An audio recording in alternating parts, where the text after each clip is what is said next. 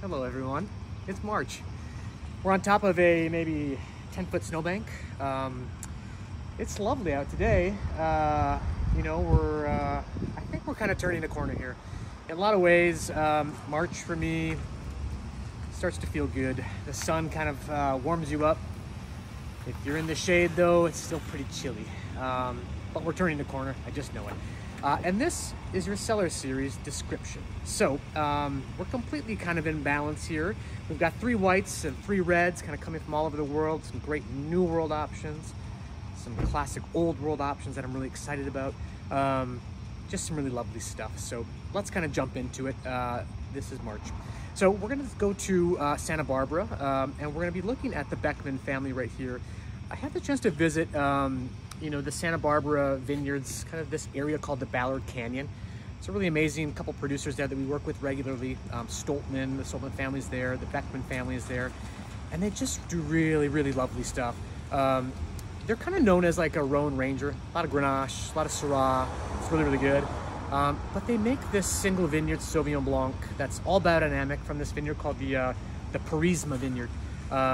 And it just has this kind of extra gear of flavor for me, which, like, Sauvignon Blanc can be pretty straightforward, a little simple at times, very like aperitif, maybe not offering up as much kind of bandwidth of flavor, but like this one has it, and this one kind of has it in spades. It's really, really lovely. It just has a little bit of spice, some mid-palate texture, kind of these flavors of like just a little more spice kind of going on, which I really, really loved. So the Beckman family kind of started in the mid-1990s, a husband-wife team, and now it's kind of classic, like the kids are taking over and really kind of pushing hard with really lovely organic farming. So yeah, the Ballard Canyon, San Ynez Valley, kind of sideways country, but lovely Sauvignon Blanc. So moving to the Southern Rhone River Valley right here, we're looking at Chateau de Manesy.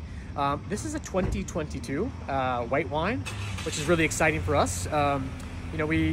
We always get excited about the new vintages, but when we have one that's kind of a wine of this quality that kind of hits so early, we've tasted the wine twice now, and it's just absolutely delicious. Manesy is a very, very old estate in this village called Lirac. And Lirac is on the western bank of the Rhone River, kind of across the valley from like where Châteauneuf-du-Pape is. And it has all the classic hallmarks of the Southern Rhone, kind of fractured limestone, blended over clay, with these kind of big round galets as part of the, kind of the makeup of the vineyards. But what's special about this particular property is that, in the early 20th century, this property was kind of bequeathed to a group of monastic brothers who maintained a pretty high quality, like organic growing tradition up until I think about 2003, when they finally brought in like a winemaker from the outside, and it was a young man named Florian André who really pushed the boundaries of organic and biodynamic farming in this area, which is kind of easier to do. When you have the Mistral kind of blasting up the Rhone River Valley to kind of dry things out, you really have the opportunity to not use pesticides, not use herbicides, kind of just farm more naturally. And the resulting wines are really for like us to kind of enjoy and us to kind of really kind of celebrate, because there's more complexity to it, there's more flavor, there's more aromatics, and it's pure. So this is Grenache Blanc, Roussanne and Marsanne. It's vinified in stainless steel and goes into barrel for a short period of time before bottling. It's just really lovely, medium bodied, still kind of a winter white, I would say, but fantastic. Moving to Alsace, this is Domaine Barme Boucher, and this is a winery that is, as far as I know, back in the market, but just very recently. We tasted through the full lineup about a month ago and really, really loved it. From their Cremant, their sparkling wine, all the way to their Grand Cru Riesling. Like the whole line is impressive. Another classic husband-wife team. Unfortunately, the husband passed away about 10 years ago, and now the son and daughter are really kind of pushing to make some lovely wines. They have about 15 hectares, and all of their vines are biodynamically farmed as well. So this is a single vineyard Pinot Blanc from the Rosenberg vineyard, which is just outside of Wittelsheim. And if you haven't been to Alsace, you should consider going. It's this really lovely frontier between, along the Rhine River, this very broad valley, where you stare off to the east and you see the Black Forest, the Schwarzwald. And behind you, you have kind of the ramp up to the Vosges Mountains. And in front of you are these like picturesque little villages that, flower boxes and lots of color. And then you have these white wines in the glass that are just like spice. They're golden. They're deep, resonant wines that really kind of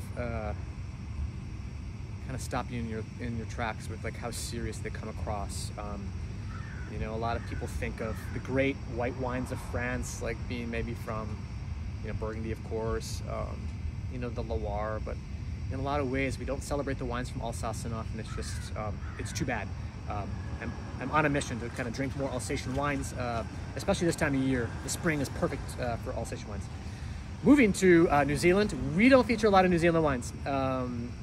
And in a lot of ways, there's a lot of like bigger producers, kind of co-ops, kind of big labels that, they sell really well, but they don't maybe always tickle our fancy, get us kind of excited. But, this is a single vineyard, all hand-picked, Pinot Noir that comes from this small little part of the Marlborough growing region called the Waihopai Valley. And it's a group of young winemakers that they have a restaurant, they have this winemaking facility. It's very kind of young energy and cooperative, and you can just tell they've tasted a lot of the great Pinot Noirs of the world. It's mostly whole cluster, so it has this other kind of layer of texture and spice to it. But a wine that really kind of just grabbed us kind of by the scruff and just said, pay attention to me. We were tasting with the importer directly, and this guy really only focuses on small growers in New Zealand and Australia, and it was just so refreshing because we just don't see those great estate bottled wines from those areas, and that's why we wanted to bring this to your table, to your glass. Another kind of great small wine that's very new to the shop. We just tasted this wine on Monday, and I got to be honest with you, sometimes like these wines like really just like jump into this six-pack like at the last moment, and it's like, you better take me with you, which I love that aspect of like, how do we pick these wines? Like what's our reasoning? And it's not that maybe it's the last thing we tasted and it's fresh on our memory, but like this is just really, really great Grenache from from just west of Madrid. So this is Las Moradas de San Martin, and it's all on granitic soils. These very kind of sparse.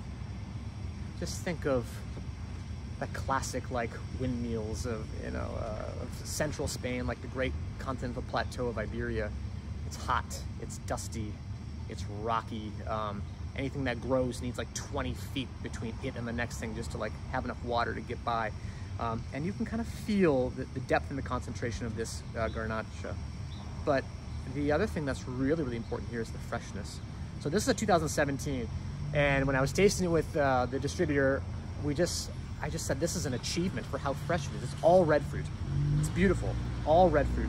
And Garnacha or Grenache, it better be elegant, because it's not this big, kind of wine that pushes you around. Yeah, it can definitely hold its alcohol and kind of bring concentration, but it really should be soft texturally, and this is absolutely that, but it's so pretty. Yeah, this is, again, like all organic. Spends 10 months in these 500-liter puncheon, old French barrels, finding no filtration.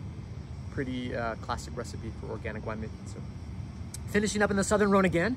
We are not that far away from where we were right here, but like, the Southern Rhone is just such a playground for like amazing producers that, whether red or white, that we consistently drink. We love the styles, and here we are in this village called Gigondas. So it's a winemaker named Yves Charon who farms this domain called Domaine de Grande Montmiral, and I love the name of this kind of like the sub name of this, which is Le Deux Juliette Selection de Vieillevin. So the two Juliettes, like it's basically the daughter of the winemaker and the daughter of the importer, Charles Neal, who, I don't know, Charles Neal kind of has a Midas touch, like in my opinion. Like I love just about whatever he brings in, whether it's Calvados and Armagnac to Champagne and Burgundy, and man, he's got a really great palate. And this one is new in the shop. It's all destemmed, you know, blend of Grenache, Syrah, and Mourvedre. It's all concrete, you know, no oak. And so the purity and the freshness and the depth is there. It's really, really special. 65-year-old vines. It's delicious. So this is your March 2023 Cellar Series description. I'm loving these wines. I know we've got some kind of some fun, you know, kind of weather hopefully kind of hitting us soon. At least more sunshine. But these should be filling your glass along the way. So 20% off the wines. They should be available tomorrow afternoon. Come get them.